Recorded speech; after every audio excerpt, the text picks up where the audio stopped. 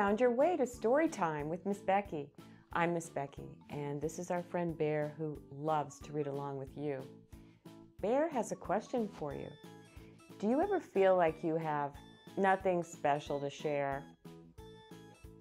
Well, that's how Bear is feeling.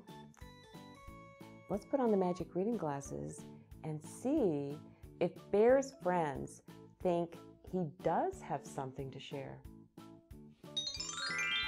Bear Says Thanks by Karma Wilson.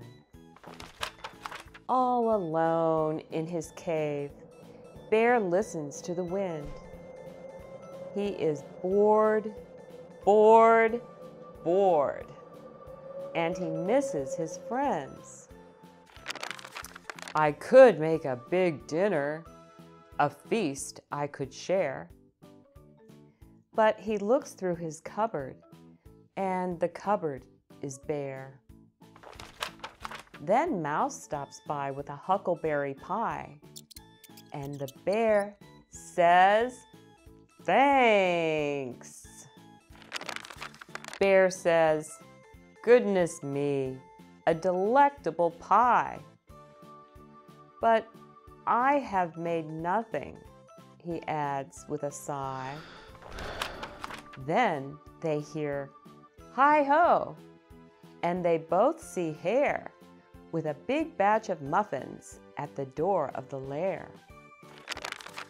Hare hurries in from the cold, rushing wind, and the bear says, thanks.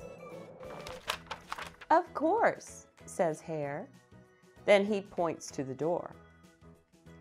Here comes Badger. He's got even more. Brrr, says Badger as he tromps inside. He sets down his pole and he smiles real wide. I'm back from a stroll at the old fishing hole. And the bear says, thanks. Then Gopher and Mole tunnel up from the ground. We have warm honey nuts. Let's pass them around. There's a flap and a flitter and a flurry in the den, when in flutters Owl with Raven and Wren. We have pears from the tree and herbs to brew tea. And the bear says, wait. Bear mutters and he stutters and he wears a big frown.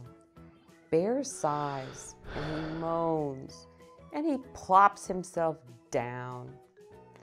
You have brought yummy treats. You are so nice to share. But me, I have nothing. My cupboards are bare. Mouse squeaks. Don't fret. There's enough, dear bear. You don't need any food. You have stories to share.